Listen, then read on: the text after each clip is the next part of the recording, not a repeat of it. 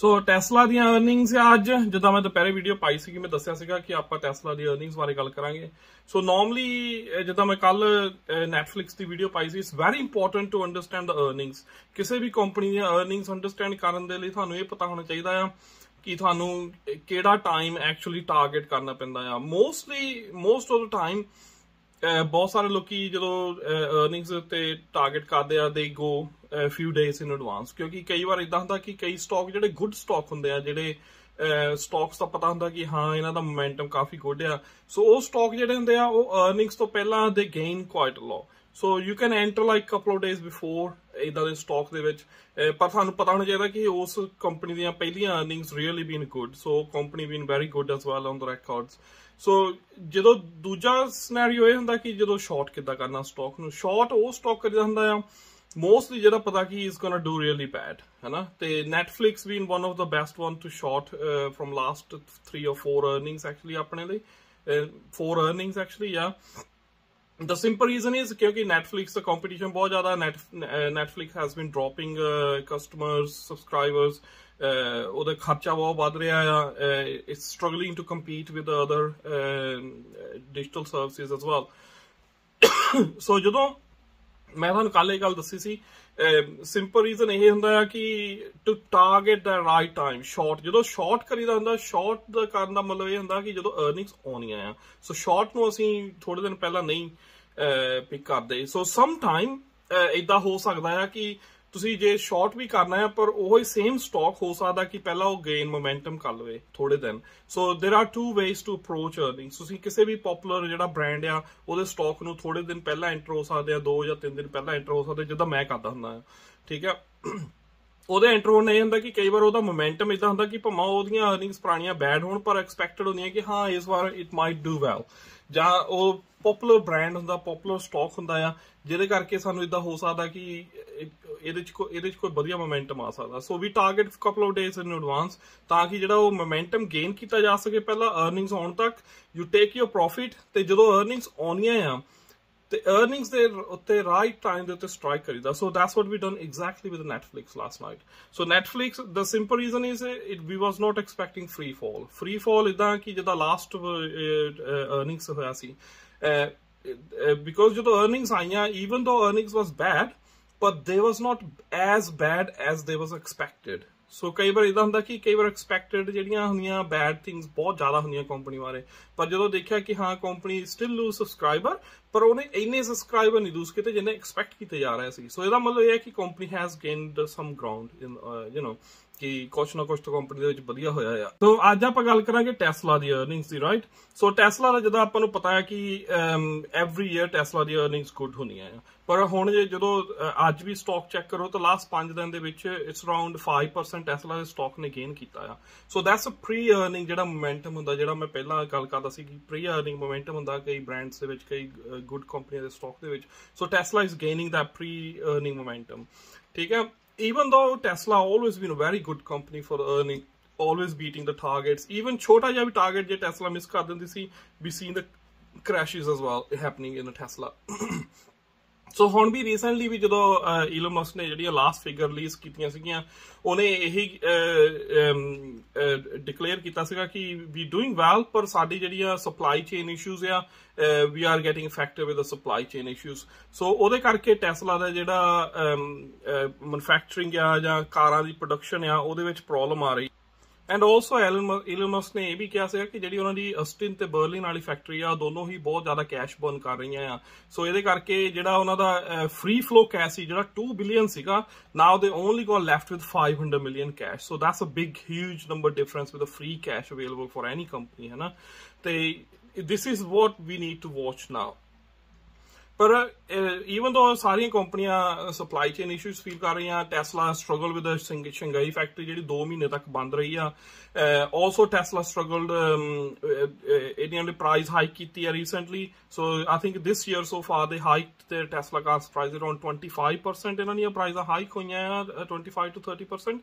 ਸੋ ਇਹ ਸਾਰਾ ਕੁਝ ਦੇਖਣਾ ਪੈਣਾ। ਐਂਡ ਜਿਹੜਾ ਟੈਸਲਾ ਦਾ ਬਿਟਕੋਇਨ ਪੋਰਟਫੋਲੀਓ ਆ ਉਹ ਦੇਖਣਾ ਪੈਣਾ ਕਿ how much loss they're making actually in Bitcoin portfolio as well.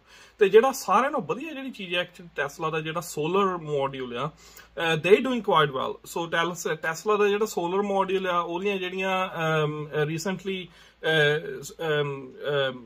reports ਆ ਉਹਦੇ ਮੁਤਾਬਕ they are doing one of the best years actually. They're achieving one of the best goals within the company for solar division actually within the Tesla. Even though काफी ज़्यादा negative points आ रहे हैं, even though काफी ज़्यादा struggle हो रही है, पर Tesla is known for fighting it out all these negativities around it. So Tesla ने हमेशा ये चीज़ों को fight out किया है, हमेशा Tesla ने they came out with a very surprising results as well. So आज भी हो सकता है कि ये चीज़ें expect हो, पर there is a global slowdown in car demand, but Tesla the ਜਿਹੜੀ demand is still up there. Tesla is setting up new factories. Tesla the ਜਿਹੜੀ delivery targets they actually failing to meet those as well because they got a really high demand, but they don't have all the factories producing at that same level. So ਇਹਨਾਂ ਨੂੰ production ਦੇ ਵਿੱਚ issues ਆ ਰਹੇ ਆ Tesla ਨੂੰ, same like every other car company. ਸਾਰੀਆਂ ਕੰਪਨੀਆਂ struggle ਕਰ ਰਹੀਆਂ ਆ. ਤੇ ਦੂਜਾ Twitter the I don't think so there will be any mention from Elon Musk today. I'm expecting Elon Musk to do a live web conference or something ਜਿੱਥੇ ਉਹ ਆਪਣੀ ਸਾਰੀਆਂ earnings ਨੂੰ release ਕਰੂਗਾ. I don't think I'm sure he can touch revenue ਜਾਂ ਕਾਰਾਂ ਦੀ production ਜਾਂ demand ਜਾਂ ਆਉਣ ਵਾਲੇ ਟਾਈਮ ਦੇ ਉੱਤੇ ਕੀ ਡਿਮਾਂਡ ਦੇ ਉੱਤੇ ਅਸਰ ਹੋ ਸਕਦਾ ਜਾਂ ਸਪਲਾਈ ਚੇਨ ਇਸ਼ੂਜ਼ ਦੇ ਉੱਤੇ ਅਸਰ ਹੋ ਸਕਦਾ ਹੈ ਟੈਸਲਾ ਦੇ ਉੱਤੇ. ਸੋ ਹੋਲ ਸਿਨੈਰੀਓ ਜਿਹੜਾ ਆ solar, don't forget the solar division as well and Bitcoin as well. Twitter again, I don't think so he will mention the Twitter in today's press release. But overall scenario here Tesla has gained 5% momentum from last 3-4 days, 5 days. So all momentum jada aapa carry on karde and from the time Tesla released the earnings. So jade main point ya jade earnings per share ya Tesla been beating for no stop at all. Let me just take the figures out. So from last 5 earnings, Tesla continuously beating its expectations. So which one is really steady good growth? Normally 3-4 ਜਿਹੜੀਆਂ last expectation ਜਿਹੜੀਆਂ earnings time seasons ਹੁੰਦੇ ਆ ਆਪਾਂ ਦੇਖੀਦੇ ਆ ਜਾਂ earning report ਦੇਖੀ ਦੀਆਂ ਕਿਉਂਕਿ Tesla ਨੂੰ ਪਹਿਲਾਂ ਪਤਾ ਕਿ they've been through quite a lot of struggle, they've been through lots of debt problems, but Tesla has taken over all those issues है ना after that. So they're meeting their goals as well.